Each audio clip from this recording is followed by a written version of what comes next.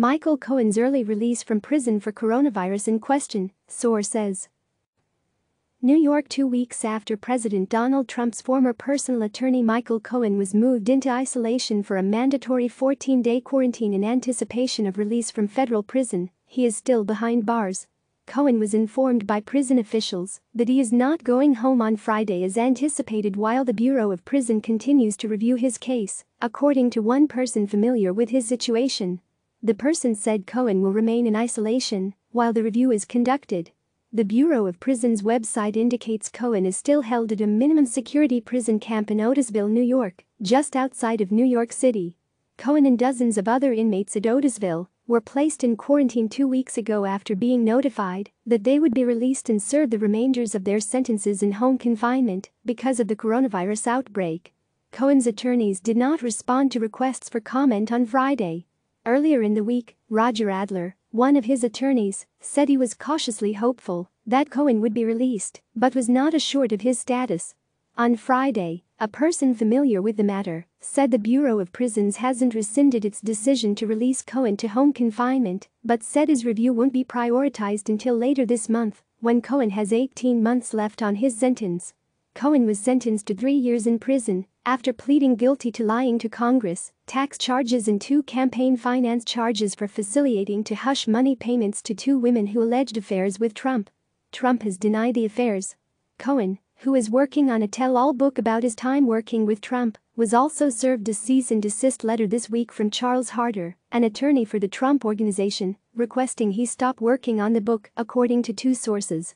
Among the reasons cited by Harder, they say, is writing the book would violate a confidential agreement and a lawyer's ethical and legal obligations, such as attorney-client privilege. Harder could not immediately be reached for comment.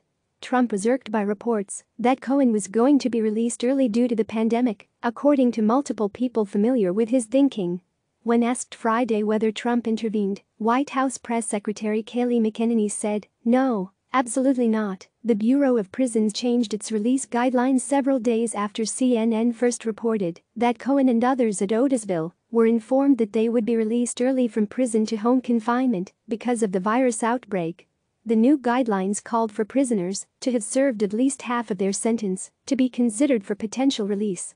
But days later, BOP reversed the guidance, saying that they would prioritize inmates for release who had served more than 50% of their sentence or have served 25% of their sentence with less than 18 months left, without making it a hard and fast requirement, according to an internal memo obtained by CNN.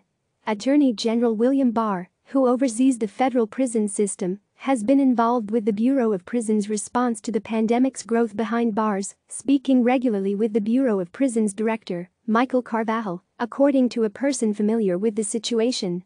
In a question-and-answer session with Twitter users on Friday, Barr said that the Bureau of Prisons currently has almost 5,000 prisoners serving in home confinement, with another 1,000 in the process of being released early.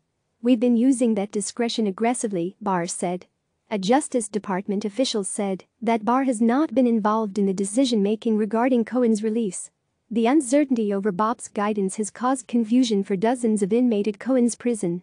The confusion played out in another high-profile case involving an Otisville inmate, Dean Skelos, the former Republican New York State Senate Majority Leader who was convicted of corruption. Skelos was informed on April 15 that he would be released to home confinement. But days later, federal prosecutors told the judge that when they sought an update on the release of Skelos, BOP informed them it was now unlikely that Skelos would be released. A representative of the BOP informed the government, in substance, that the BOP no longer believed Skelos to be eligible for home confinement because, on April 20, the staff at Otisville received updated guidance, according to a letter filed by prosecutors in light of that guidance, and because Skelos has served only approximately 30% of his sentence, staff at Otisville no longer believe that Skelos qualifies for a discretionary transfer to home confinement. Judge Kimba Wood asked BOP to explain why it reversed its decision, but that didn't happen because BOP agreed to release Skelos, who had tested positive for the virus, on furlough to serve his time at home confinement. Cohen has already asked a judge for early release on numerous grounds including the coronavirus pandemic. Judge William Pauley rejected his request in March. Apparently searching for a new argument to justify a modification of his sentence to home confinement, Cohen now raises the specter of COVID-19, Pauly wrote.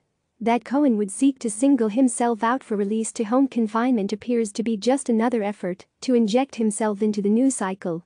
As of Thursday, 1692 of the more than 140,000 inmates in federal prisons had tested positive for coronavirus, according to the Bureau of Prisons.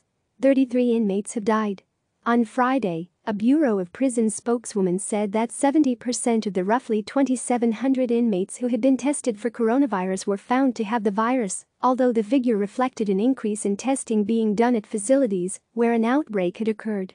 Only 45 of the 122 federal prisons have reported coronavirus cases among inmates or staff, the spokeswoman, Sue Ellison, said.